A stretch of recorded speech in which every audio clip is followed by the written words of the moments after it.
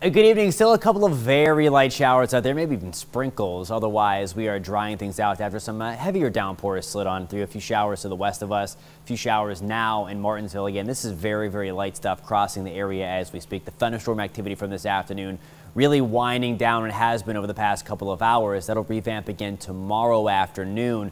We're looking towards the morning hours, just after the morning commute. A few stray showers possible. I really think most of us wake up tomorrow on the drier side. The better chance for widespread thunderstorms and even the potential for some stronger storms come back into the picture tomorrow afternoon. Here we go at 11 o'clock. Again, a few stray storms right now. Look at that. Since we get towards the early part of the afternoon, we'll start to see the coverage expand and the intensity start to expand with these scattered thunderstorms. Looking towards 5 to 7 o'clock. Notice again, still some scattered strong thunderstorms out there. Those darker reds and purples indicating where we're going to have the best chance for some heavier pockets of rain and also potential for some very, very strong winds. We're keeping a close eye on that going forward as a strong cold front going across the area over the next 12 to 24 hours.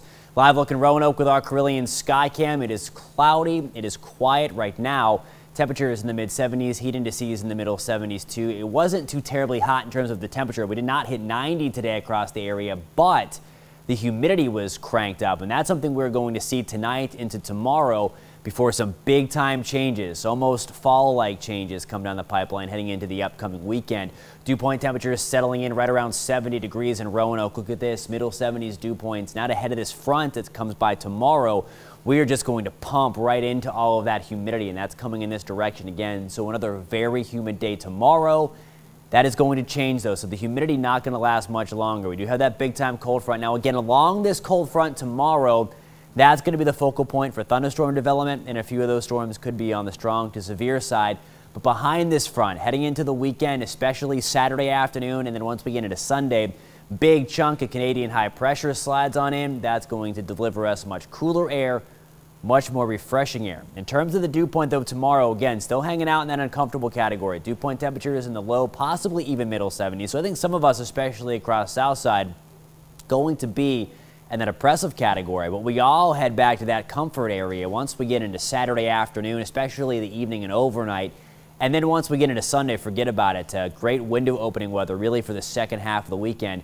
Give the AC a break for a change. Tonight, again, a few lingering showers. Otherwise, though, we got partly cloudy. A few areas of fog tomorrow morning, especially the areas that saw the heaviest rain tonight. So just be on the lookout for that during your morning commute.